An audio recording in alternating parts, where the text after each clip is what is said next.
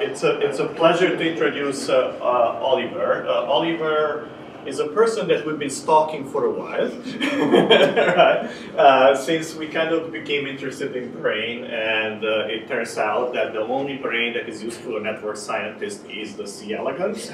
And when it comes to C.elegans, then the top expert in the world who knows everything about the brain of C.elegans is Oliver. And I think it was Ed Boyden who pointed that us, you know, and then since then we've been trying to get on his agenda, and it's a real pleasure to have him today.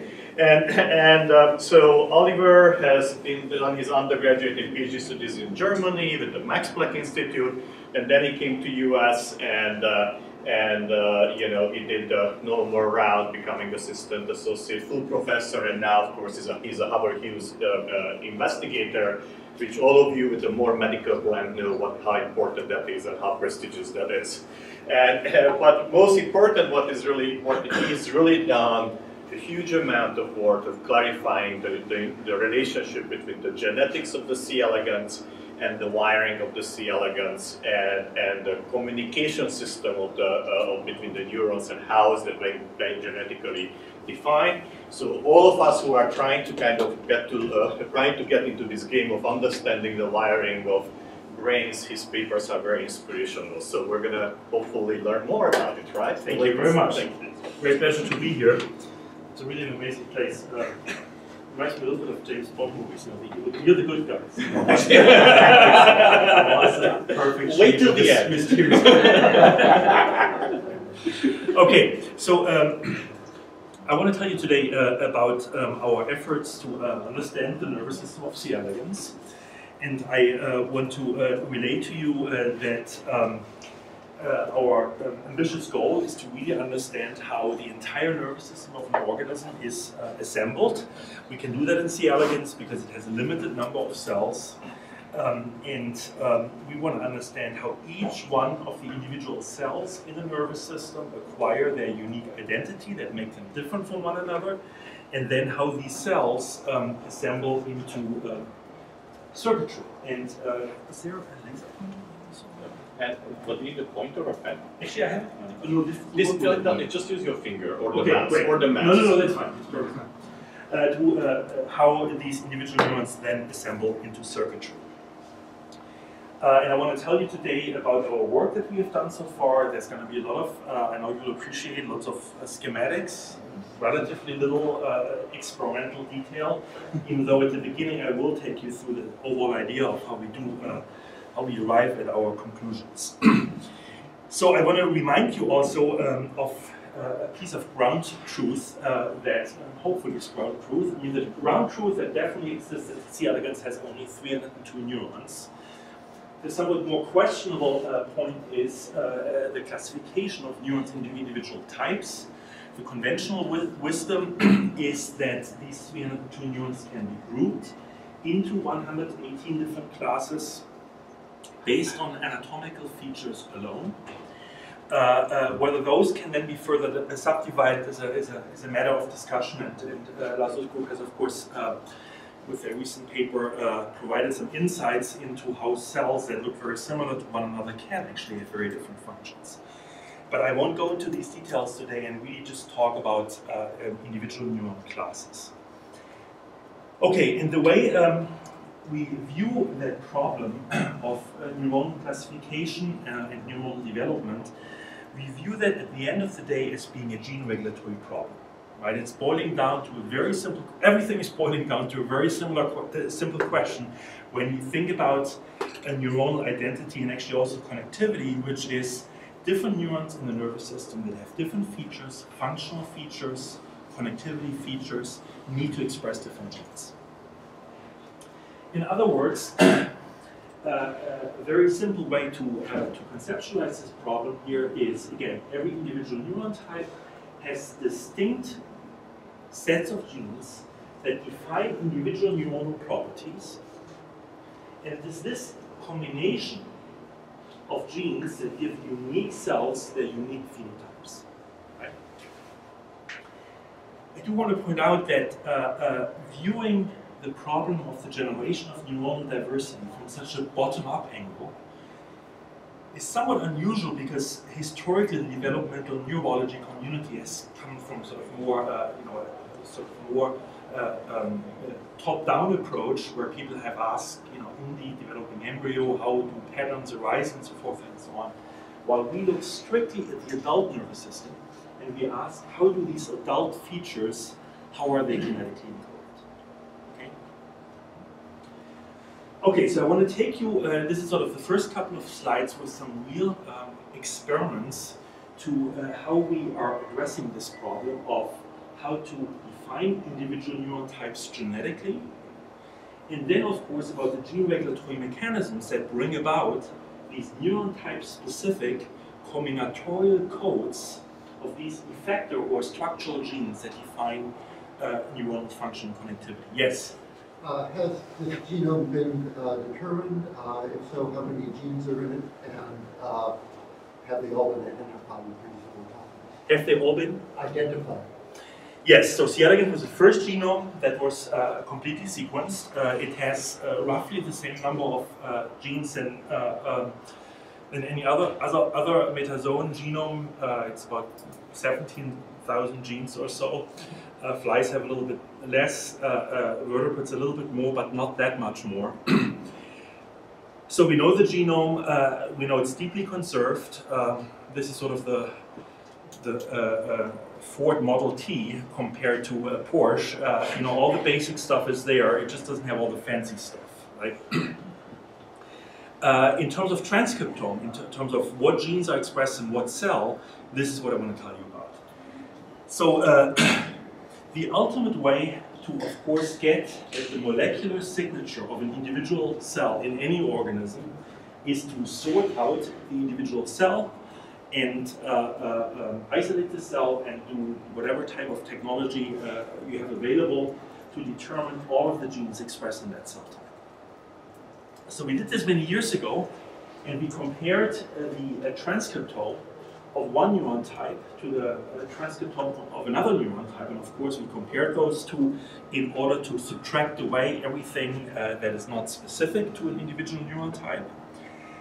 And doing that, we came up with more than 1,000 genes that are differentially expressed between two neurons that are actually quite similar to one another overall morphologically, but nevertheless molecularly very distinct from one another.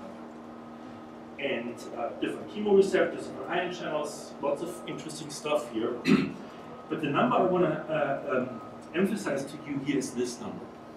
There's almost 70 transcription factors expressed differentially between these two neuron types, right? And transcription factors are, of course, the cause of any differential gene expression. And if you see that in an adult neuron there are dozens of differentially expressed transcription factors, there's surely many ways how you could envision how this differential gene expression is being brought about. And I want to discuss this with you on the next slide. I just want to point out here, with these reporter transgenes that visualize the expression of individual genes here, that what I'm showing you here schematically very nicely pans out here, meaning there's very few genes that are uniquely expressed in one neuron type and nowhere else. These genes here as examples are expressed in many different neuron types, but again, you get neuron type specific unique combinations. Okay? This is what my entire talk is going to be about. Unique combinations of effector genes and eventually transcription factors. Okay, so again, we want to understand how individual neurons acquire their identity. We want to understand the regulatory mechanisms, so we want to understand what are the transcription factors that define those two different expression profiles, and eventually the expression profiles of all neurons in the nervous system. Yes? So, maybe totally stupid in the concept of C.elegans, I don't know, but do we, by focus on transcription factors and transcription as opposed to actual proteins, eventual proteins, we're ignoring, things like siRNAs, things totally like right. Any type of post-transcriptional right. gene regulation is totally ignored.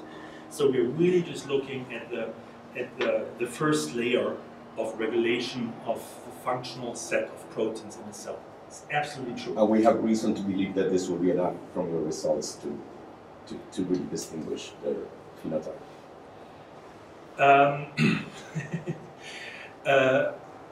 I can tell you that based on transcription alone, we're very optimistic to say that yes, every single neuron in the nervous system will be distinguished from one another by differential transcription.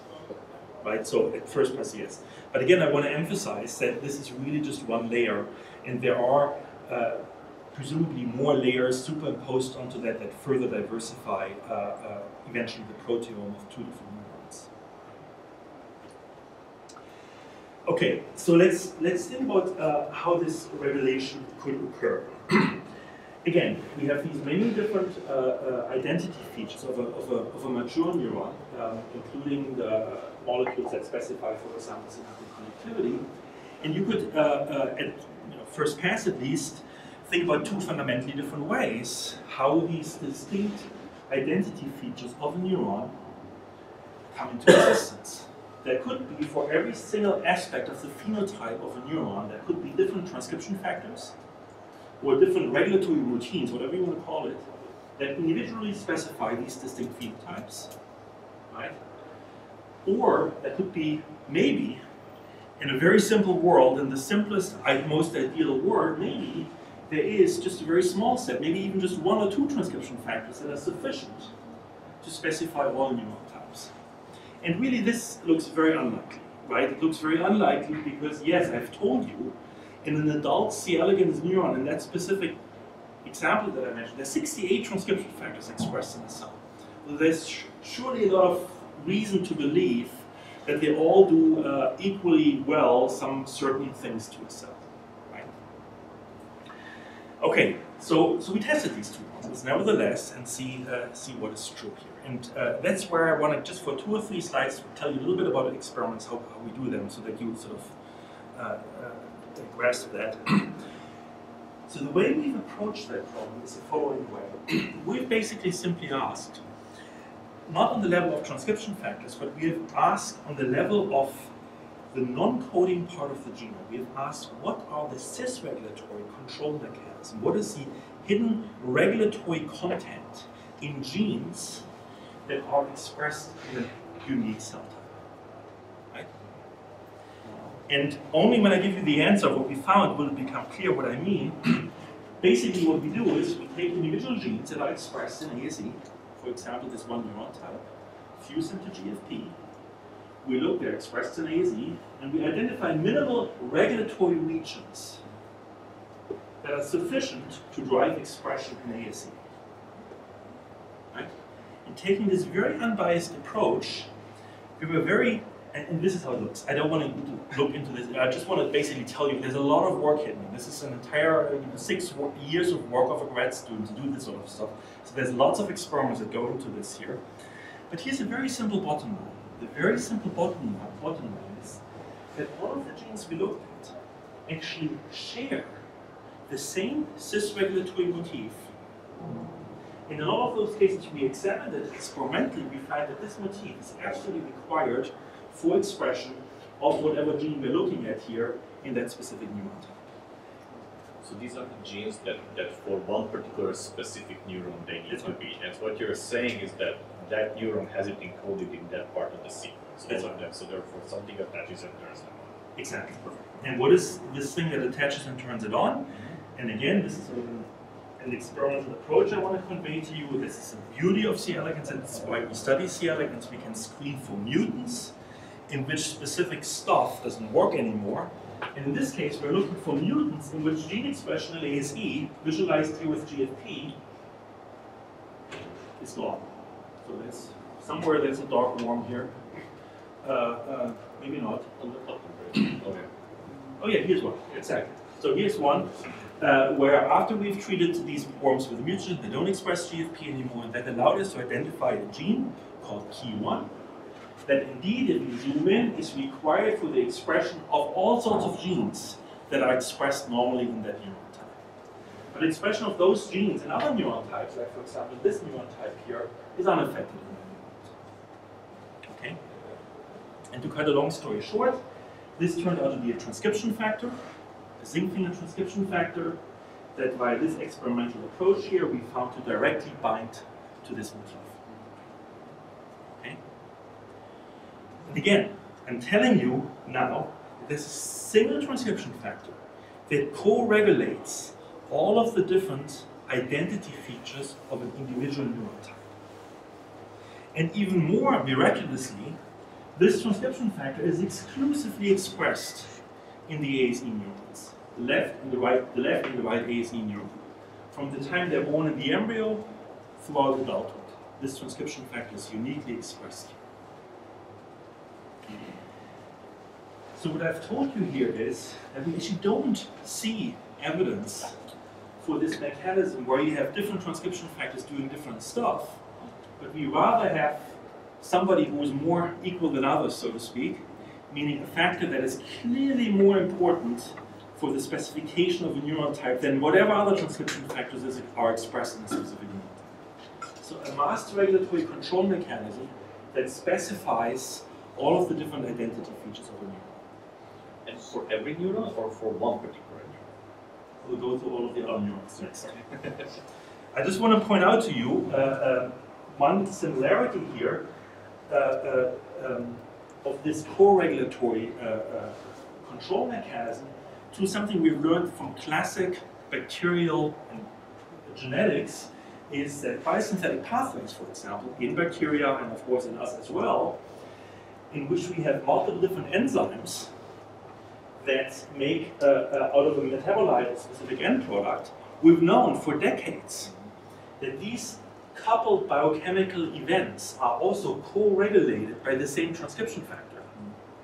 And what I'm telling you here is that neuronal identity works by a similar approach, even though those entities here are not biochemically linked, like they're in a biochemical pathway, but these are all different identity features of a neuron that do different things, but together define the identity of a neuron and are all co-regulated by the same transcription factor. Yes? So in the case of bacteria, isn't it more, again, yeah. Isn't it more that there are operands? In other words, you would have just one, they're all physically next to each other. It's just one. This is just the most extreme version of co-regulation. You're in principle right.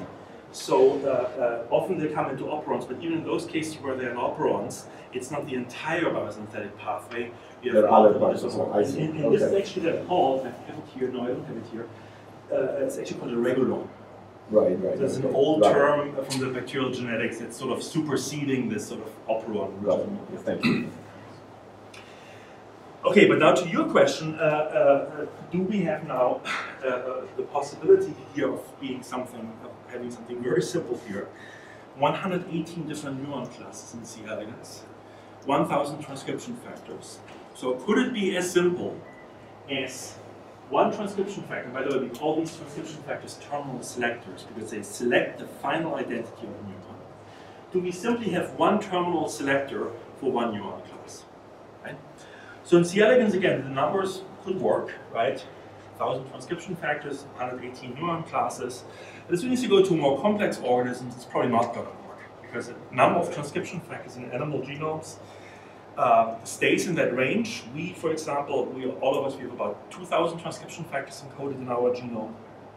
But of course, many more cell types than C.elegans has. So while this may work in C.elegans, it may not work in other organisms.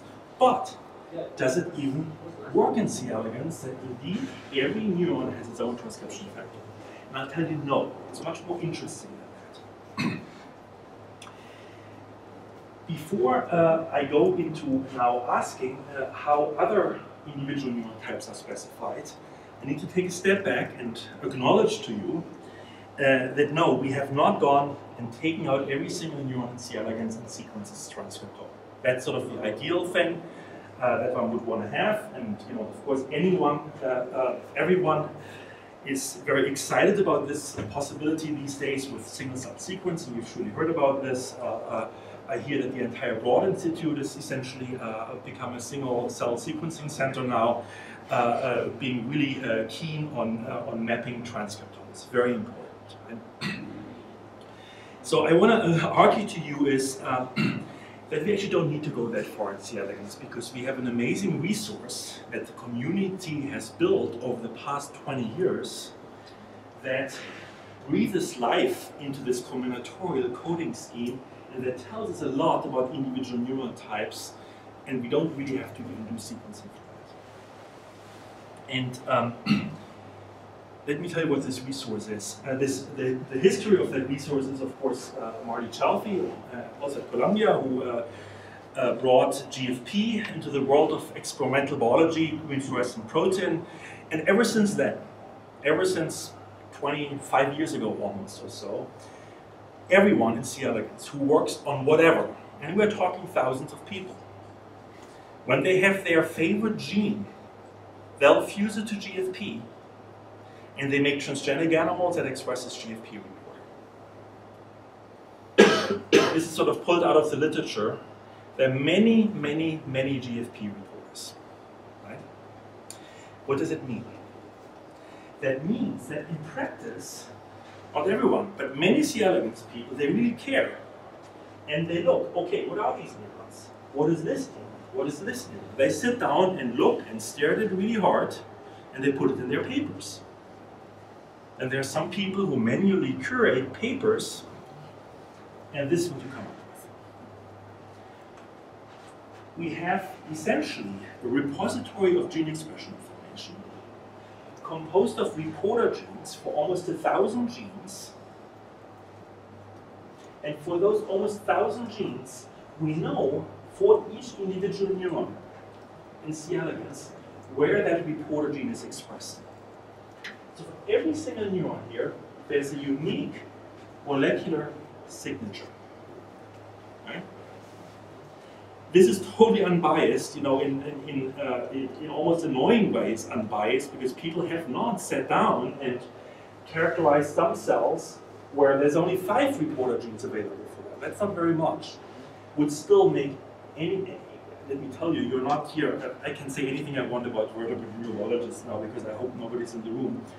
But if you work on the mouse nervous system and you study development of individual neuron types in the mouse, or even in the fly, you're really totally limited by the number of phenotypic features, meaning molecular markers that you can study to ask, how does a neuron acquire its unique identity? It's a huge detriment to this day to understanding phenotypes, to really linking genotype to phenotype, that you have so limited phenotypic space, so to speak, to understand what does it mean to be this or this or this neuron type in any system other than C.elegans. And C.elegans, again, as these numbers indicate, we have on average 32 molecular markers, right, that allow us to classify individual neurotypes, right? Yes? Sorry, I'm confused about Yes. the data. So when you say there's 5 to 141 and 32 in the average, these are genes for which the experiment was done, No. or the ones that where you got a signal, what does that mean? Right. So we have 1,000 genes which Yes. were fused to GFP. People have looked where they're expressed in this. And there are some cells that have so far only been found to express 5 of those reporter genes. There's some other cells where we have 140 markers for them. So the zeros are really zeros, they're not unknowns. In other words, we know that the Yes. rest were, okay, that's what I want. Yeah, okay. Very important point. Okay, that's what I These want. are real zeros. Okay, that was the question. Yeah. Yes. So that seems a bit weird to me. How does a neuron have 141 and one have 5? Like you can't. It seems you couldn't have a cell with only 5 genes. I'm totally not saying that. Okay. Right? So this is only Neuron specific. 1,000 reporters Okay. out of whatever 17,000 genes, right? Right. Reporter genes also inherently means that you only take part of the gene and fuse it to GFP, so you're missing regulatory information. Right. But you still have totally right to ask, why isn't this more equally distributed here? And that is where a little bit of bias does come in. Right. For example, traditionally people have been very interested in looking at sensory receptors. Right. So lots and lots of people have made GFP fusions to GPCR type sensory receptors that express in sensory neurons. Those guys that have more than 100, they're all sensory neurons. Right. Right? Yeah. There are other totally stupid reasons, which is some neurons are simply hard to identify. What I mean by that is if some random lab makes a GFP reporter and sees, okay, there are 2 cells That's pretty easy to identify, but sometimes if you have multiple cells here, or there are some cells somewhere located in the middle of the brain where it's hard to be confident that your gene is expressed in that cell. Right. And those tend to be the cells for which we have a few genes in there. So it's a stupid bias that is no reflection of real biology. So in that case, the zero is not really zero. Because No, the zero. Zero is zero, mostly. The zero is zero for those guys where we know the expression pattern. yeah, but when I said when they're like. This doesn't count. So this is actually, believe it or not, I manually hand curated that. I went through the papers and sort of confirmed for those guys that are, you know, So has do I trust these people, right, or not? And I really, it's a very personal bias, and it's very annoying to computational people who try to use this data set, because they, when they come to me and ask me, so how did you curate this data? I said, I read the papers. I'm sorry, I cannot help you any more than doing, you know, it's data that's not easy to mine, right? Let's put it this way. Now that we have this, very useful data for us and hopefully others.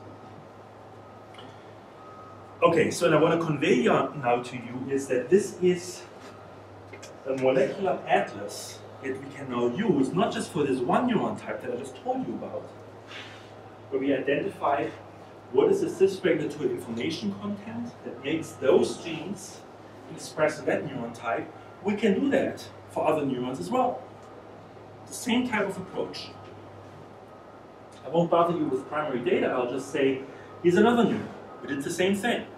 We identified what are the cis-regulatory motifs required in those genes to be expressed in that neuron type.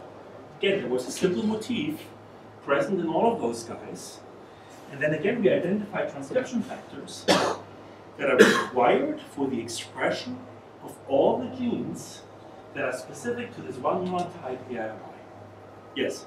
So I guess, as a counterargument to what you were saying before, if you only have 1,000, and especially with this 5 to 141 issue, you could say that this is enough for you, like as a scientist, to identify these neurons, but not necessarily. But this identity is not necessarily the one that the biology is picking up on, because it could be in those other. Absolutely. Genes. Okay. It could be. It could be. There's.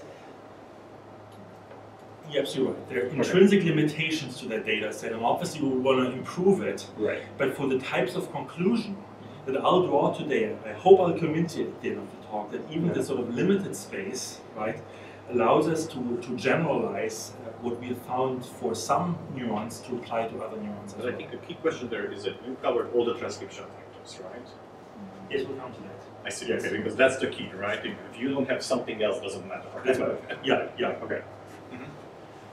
Okay, so I want to, now sort of impress on you a very important principle that came out when we looked at other neuron types. So the short punchline is that this one transcription factor defining one neuron type is the exception.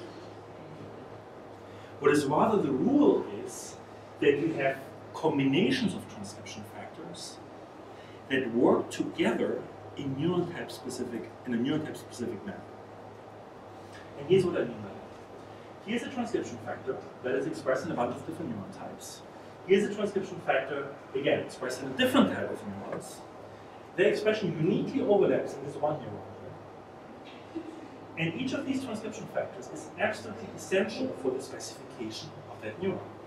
This transcription factor is also required for this and this neuron, but there it's presumably working with other cofactors. But in this neuron, it works together with this guy. And working together means biochemically something very specific. Without taking you through the detail, the bottom line is, only if you have both transcription factors together can they bind this cis-regulatory motif and activate Y-specific genes that are specifically expressed in that neuron. Right? So you have a unique combinatorial combination of transcription factors that specify that specific neuron. Okay? Yes? Sorry, I'm a little confused. The binding, so they're competing for binding to the same. Not competing. I remember we talked a little bit about phage lambda last time. This is phage lambda. This is combinatorial, this is cooperative binding to DNA. One cannot bind without the other factor. They're part of the machinery. So they're heterodimerites or something. Yeah. This is where TK3 binds, this is where C2 binds. Next to each other. Yeah. Okay. So basically, from here on, it's mostly now schematics. Basically, we use now this molecular map to do the same thing as what I described to you before. We use genetic screens for mutants in which specific molecular markers fail to be expressed. Once we had a mutant, we then looked for the other markers for that specific neuron type and asked whether they're expressed. So we did this a lot. Right? This is sort of summarizing what we've done over the last many years. And this theme that I just told you held out very beautifully. Meaning, it's not the case that you have individual transcription factors for all individual neuron types, but individual neuron types require specific combinations of transcription factors to be specified. Let me take you through this here. Here's a neuron type called ASG. For it to acquire its unique molecular signature, measured by, in some cases we have looked at lots of molecular markers, in other cases we only had a few markers available, we only looked at a few markers. But this transcription factor is required for all of the molecular features we tested for that neuron, and this factor also is. Right? So those two factors collaborate to specify that neuron type, but in this neuron type, this guy now works with somebody else, with another transcription factor, and those presumably bind to a different target gene sequence to activate the expression of different sets of genes. Okay? And I want you to point out here, to see here, that this combination means you have actually a much smaller number of transcription factors. You don't actually even need 118 different transcription factors. You have a smaller set of transcription factors that come together in unique combinations to specify neuronal identity. Now there's some in the audience who will say, wait a second, there's some non-unique combinations here, right? And there are, here, not unique. That simply means we've been lazy, right? We haven't yet been able to look at other cofactors here, but again, we would very clearly predict on this and other data that I'll show you in a second, that we may find unique combinations for every single neuron type. And I'll come back to that theme later on, when it becomes more interesting for you in terms of maybe modeling and more quantitatively analyzing the data. Okay, so basically what I'm telling you here is that this unique combination of effector genes that define a terminally differentiated state are again defined by combinatorial codes, but these are combinatorial codes of transcription factors. Right? We have unique combinations of transcription factors that come together in a cell to activate a unique combination of effector genes. Everything above here, you can not infinitively, but from here you can go to the fertilized egg, in the sense that, well, this combination here of transcription factors in that neuron type is presumably specified by some upstream layer of signals and other transcription factors that are expressed in that neuron type, and so forth and so on. That's developmental biology that we don't care about. We care about this step here, the terminal differentiation of neurons. Right? And again, unique combination of transcription factors do the job. I want to sidetrack a little bit here, just for 2 slides, and tell you what that exactly means here on the level of those genes that I already discussed with you. I've told you about genes that are expressed in a specific neuron type, and I've told you that they have individual cis-regulatory motifs that direct their expression to specific neuron types. What this here, of course, predicts is that every individual gene in the genome that is expressed in specific patterns in the nervous system is organized in a modular manner, in the sense that it may have binding sites for some transcription factors that are activated in one cell, a different set of transcription factors in other cells, and so forth and so on. That's a prediction. And that's very clearly what we see. If we take a gene, it's a very important gene that is specifying whether you use glutamate as a neurotransmitter. It's expressed in 38 different neuron types. If you take individual parts of that upstream regulatory region and fuse it to GFP, you see that different parts specify expression in different subsets of neurons. So any given gene that is expressed in complex patterns in the nervous system contains a modular set of cis regulatory elements that respond to the neuron type specific combinations of transcription factors. Right? So that's a basic regulatory structure of neuronal identity control. Right? You have effector genes that integrate neuron type specific combinations of transcription factors. But I really want to go now to the whole system. And I want to now tell you that we're not just monkeys doing the same thing over and over again because we know how to do it. Yes, we do engage in monkey-like activities in the sense that we do things over and over again, but we actually have a very specific thought and idea behind it, which is if we look at enough neuronal specification events to reveal more organizational principles or themes by which these transcription factors are employed. Right? And that's what I want to discuss with you for the rest of the talk and move into the connectome, essentially. I want to first again show you a table that's a little hard to digest. It's a big table, but it's really just showing exactly what I showed you before in a slightly more abstract way. I'm showing you here all of the 86 different neuron classes in C.elegans for which we know transcription factors that specify their identity. These transcription factors are listed up here. Whenever you see a colored box, that means that transcription factor specifies the identity of that neuron. Like for example, you see here, let's take this guy here. This transcription factor works together with this transcription factor to specify that specific neuron type. And the very same transcription factor is employed elsewhere, but in combinations, like in this case, the very same transcription factor as this guy, but now working together with this transcription factor to specify the identity of another neuron type. Right? So this is the data set that we have, and that we're still building on expanding. But it's matured long enough, far enough that we're asking, what are the hidden messages, so to speak, in such a diagram? I've told you already about two of them. I've told you about this master regulatory theme, that these transcription factors don't just specify one aspect of the identity, they specify the entire identity, entire cohort of phenotypes of the neuron. And I've told you that these re-iteratively used combinations of distinct transcription factors that come together in neurotype-specific ways. But are there more themes hidden here? Sorry. Yes. Before, when we're looking at the specific genes, you said we still don't know what the transcription factors, whatever. But in this map, and I can't just look at it and be sure, although I think I just answered the question in the negative, there is no. Is there a one-to-oneness? I mean, do we have a complete? No. Even on this. We have to finish that, okay. And I'll come to that in a few slides.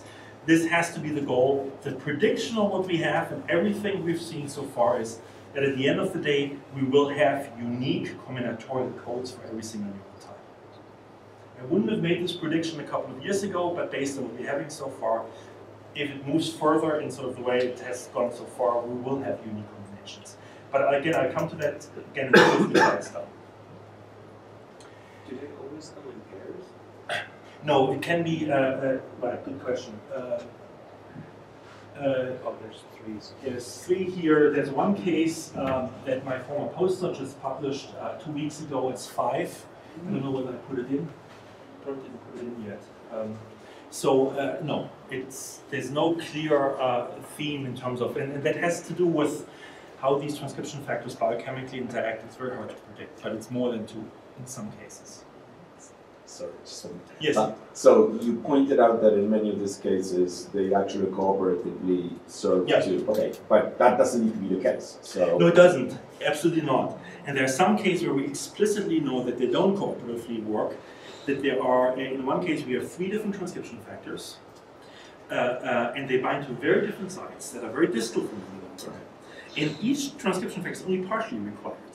So it's like the promoter is adding up the regulatory information, and only the binding of all 3 leads to full activation of the gene. Yes? Have you looked into this in terms of a hierarchical organization of cell types? So, you know, the 118 categories is just the rough organic distribution of the cells. Can I come to that? come back to this in a few slides. Never forget, remind me again, please. The bottom line is yes, you can also hierarchically cluster. Well, and can you go down too? So, for example, differentiating the left and right cells within a class. Do you find more classes based on transcription factor expression profiles so far? Not yet.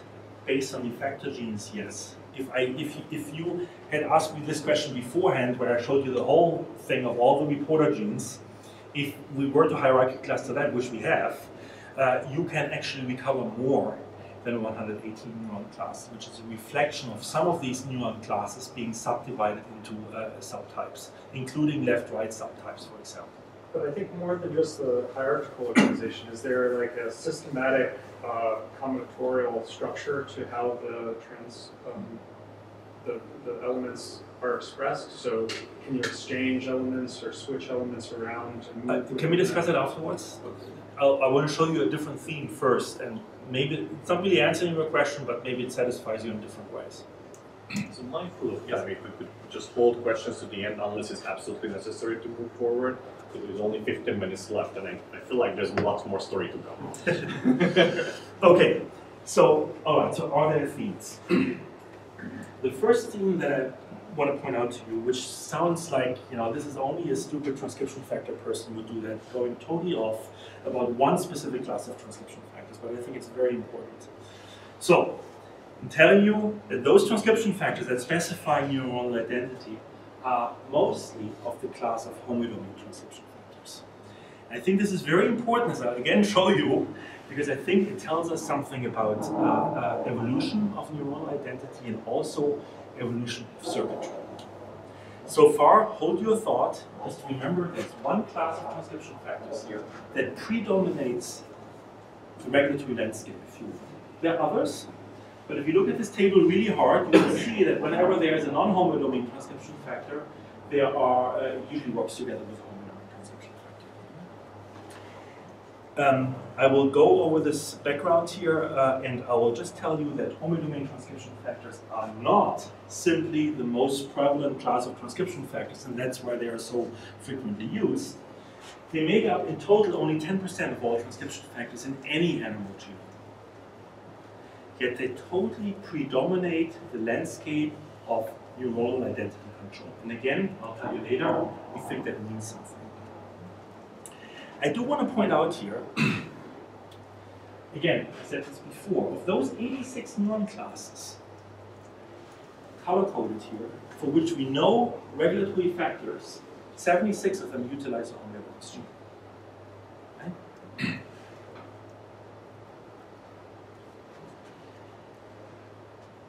When this became clear to us, we started to more systematically look at homeobox gene expression pattern, irrespective of function. We just looked at expression patterns.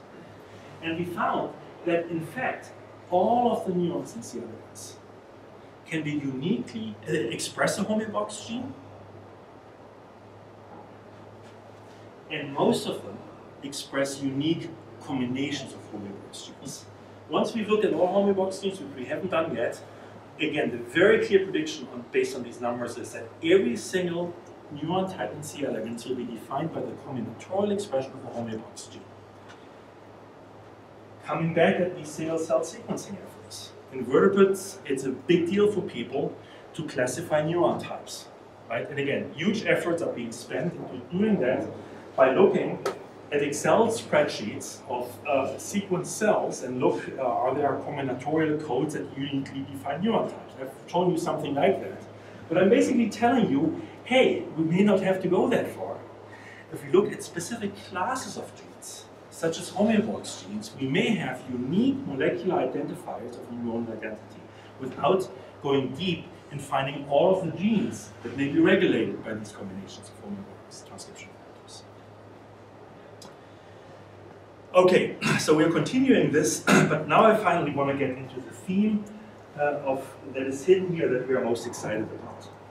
And this is a theme that results from the following question. I've told you already repeatedly that what's hidden in here is the reusage of the same transcription factors in the context of different combinations. Here's a guy that is used in 13 different neuron classes in different combinations. Here's a guy that is used again in 13 different neuron classes, and so forth and so on.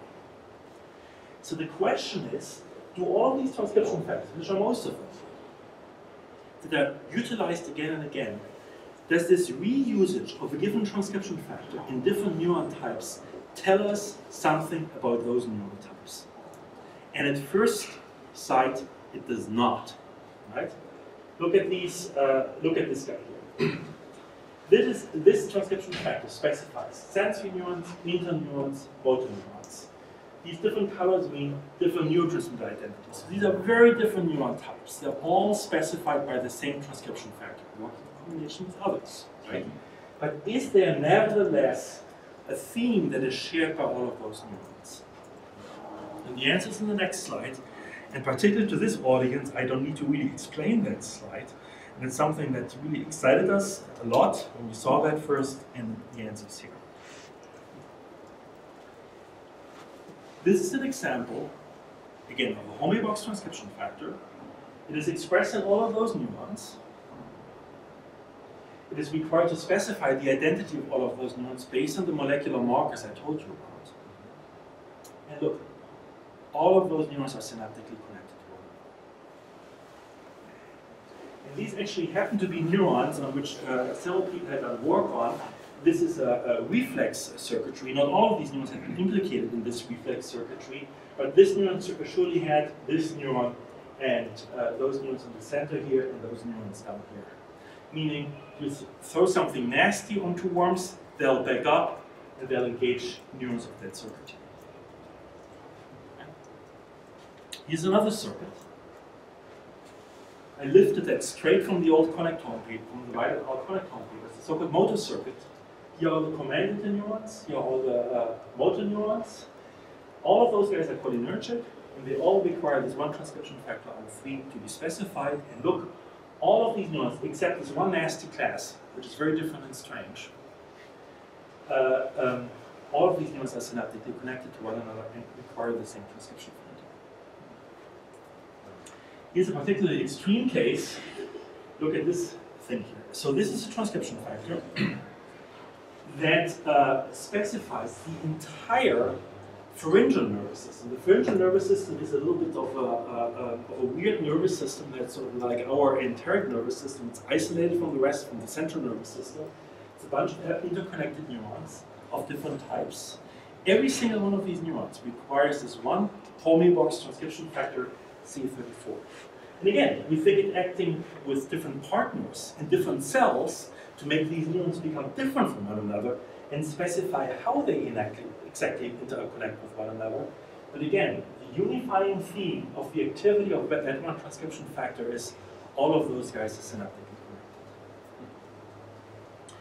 So obviously what I'm insinuating here is that these transcription factors don't just specify identity of a neuron in terms of some molecular markers, but these transcription factors also are required to assemble neurons into circuitry. Right? That's something that we're looking into right now. I just want to give you one example here that tells you that this is looking very promising. We looked at UNC3 mutant animals, took EM data that was collected by John White more than 30 years ago of those mutant animals. And let's look at this one neuron here. Here are all the en passant synapses in the one wild-type animal that was ever looked at. And we mentioned nerve cords, and here's the mutant. Most of these synaptic contacts are gone. Right? Let's get a little bit more complicated now, because as you know better than anyone else, the connectome is, of course, not just a collection of individual isolated circuits. Anatomically. Anatomically, it's essentially sort of a hairball, right? Everything is interconnected in smart and interesting ways, but how does that relate to our, or to my statement that I just made that individual circuits are defined by the expression of transcription factors? Well, let's expand this a little bit, what I told you. Here's one transcription factor that specifies motor circuitry. And again, the underlying hypothesis here is that this transcription factor works with different cofactors in different subsets of these neurons. And for one, actually we know what the cofactor is. it's a transcription factor that again is expressed in a partially overlapping set of neurons that are also synaptically connected to one another. Right? So the way we're thinking about this is you can isolate, based on expression pattern and connectivity, these, we're going to use a term here, these circuits maybe, right? Ancestral circuits maybe, specified by the same transcription factor. They're different ones, right? But they overlap. And that's how, at the end of the day, you come up with sort of more hairball type connectome, and how green here means a circuit transcription factor that specifies one circuit working together with this transcription factor that defines these other connected neurons, and that they two both together now specify the unique connectivity of that one neuron type. Right? And that brings me now to my last slide, before I summarize, and brings me back to this statement that I made before about Hobert genes being so prevalent in the landscape of regulatory factors that specify neuronal identity. That must mean something, right? And as good old Theo told us here, nothing in biology makes sense except in the light of evolution. I'm sure every one of you has heard this dictum, and I love to apply to what I've told you today about.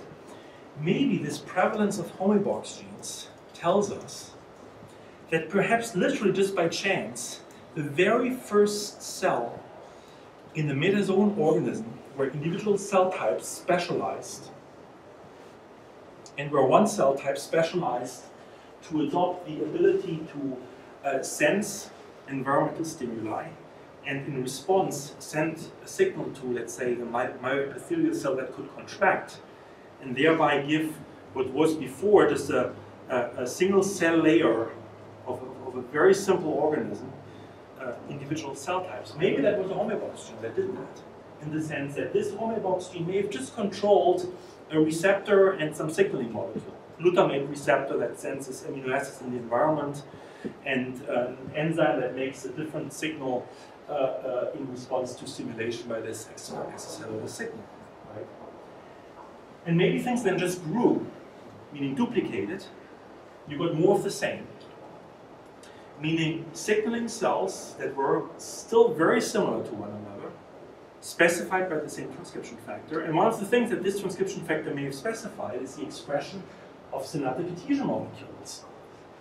Simply homophilic molecules that glued some of these neurons together. Right?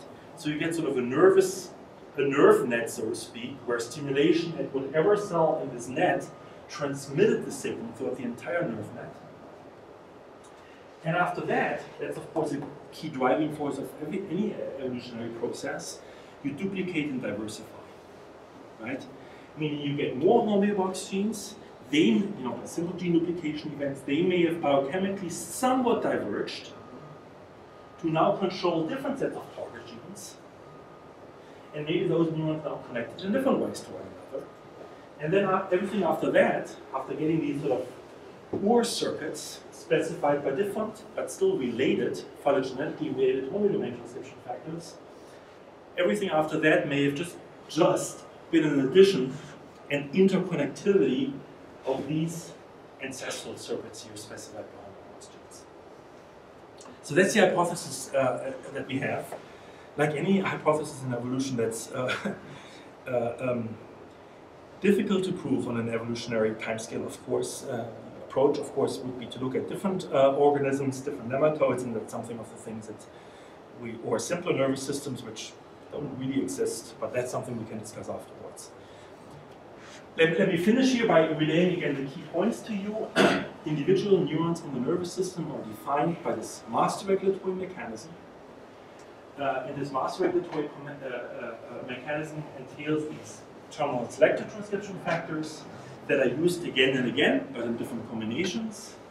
They are primarily Hobert genes, and their reutilization may relate to the fact that these neurons may share some evolutionary history, in the sense that they may have brought neurons together in an evolutionary context, and maybe also in a developmental context to this day, to specify individual neuronal circuits. And thanks to all the people who did the work, there's lots of people involved in that, and that is it all here. Thanks for your attention.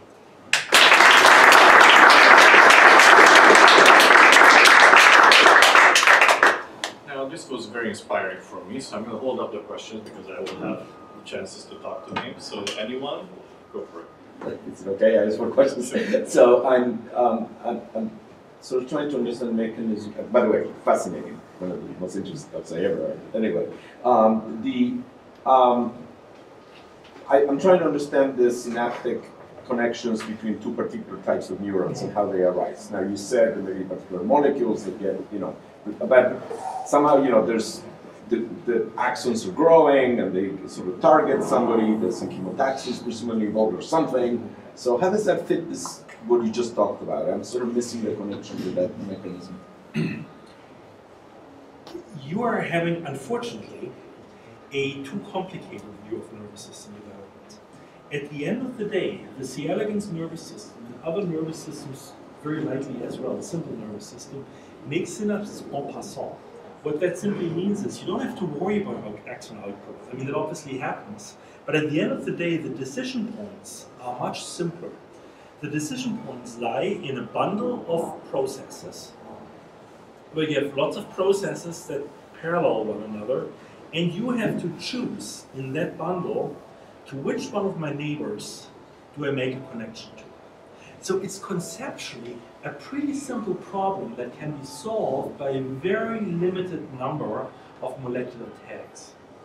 This is not my own speculation. That, the original EM people, why did already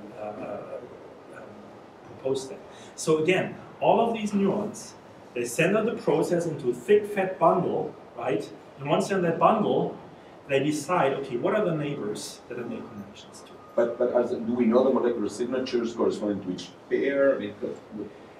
Yeah, no, that's one of the dirty secrets of neurology, that synaptic recognition molecules and the mechanism, there are of course some very prominent, important examples, isolated examples in the visual system of the fly, in the neuromuscular system, but there's no coherent logic yet. Okay. Where one could say, look, here's a class, like with the homeobox genes, here's a class of synaptic adhesion molecules, and all I need is sort of invent some combinatorial code. There is no unifying theory yet, not even theory. There's theory for a long time, chemoaffinity hypothesis, but there's no molecular tool set, right, that allows us to really explain yet differential connectivity. All I'm saying is it can be pretty simple, but still hasn't been figured out.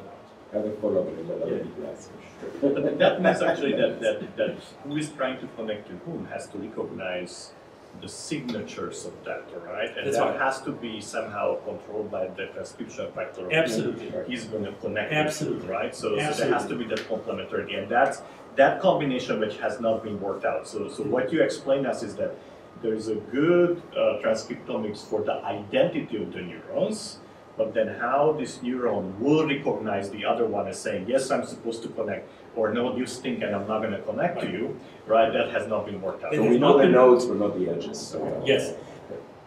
But we're doing that now. I'm very grateful to have the opportunity to talk to people like this who ask these sort of questions, because it relates to me really urgent. I mean, it's pretty obvious, but you need to be kicked into the ass every once in a while. I mean, what we really need to do, there's only 120 or so transmembrane proteins encoded in the genome that have extracellular protein-protein interaction. It's only 120. That's not very much, but can combinatorially give you anything you want. That's a lot. Right? So what we need to do, nobody has done that yet systematically, we really have to do that, is to map their expression profiles. And again, the prediction would be that those guys should be the molecular tags that define specificity. But some of them are already mapped out in the 900, right? Some of them are. But not everything, right? Not you just would a small so you subset would of take them. the rest of it and just do the same That's thing right. as well. I see, That's okay. Well, that's interesting, okay.